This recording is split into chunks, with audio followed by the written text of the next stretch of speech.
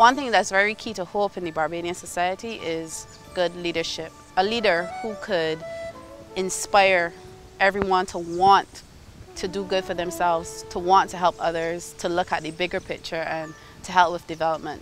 We do need that leader to step up. We passing on the baton to them and they are finishing the race, and we have to pass on a good, disciplined baton. We have to work together. Not one man railing over everybody else, but together as a team. We just all need to come together, one love, one goal, as a team, and look to the bigger picture and just try to put our differences aside and realize that we are working for the betterment of our people and not us as individuals. And once we do that, everybody can benefit. The impact of Rihanna is phenomenal. I go to Argentina, people say, welcome, where are you from? I say Barbados. They say, oh, Rihanna, and that's not something to be understated.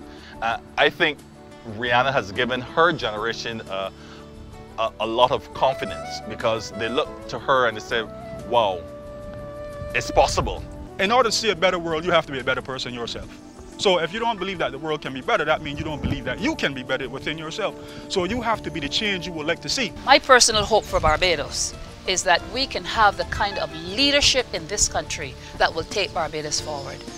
A leadership that would cause the people to understand yet again who they are. A leadership that would give people confidence. Confidence in themselves, confidence in those who will lead them, that they are not there to get what they want for themselves, but that I want to take you on board and I want to take you into a land of promise. Not just promises that are pie in the sky, but promises that are real, promises that can be carried out, promises that can bring not only the few, but for all Barbadians to be able to come into that place of understanding who they are and where they can go.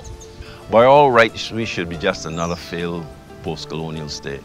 We're tiny, resource poor, we have a horrible history behind us. We should not work. So what makes Barbados work? The high level of social trust. Barbadians have a strong belief in this country. And I believe if they're offered hope, if there's any hope that they feel they can do anything, they're willing to make sacrifices to do it, but they need some guidance, some leadership, and some hope. We got to this stage as a nation because we didn't just sit back and say, this is Barbados, we're going to take it as it is. We got to this stage as a nation because we saw a better Barbados and we fought for the things that we wanted to make sure that our forefathers, that people like me, had an opportunity to be even better. We owe it to everybody who comes after us to make sure that we keep making Barbados a better place for everybody.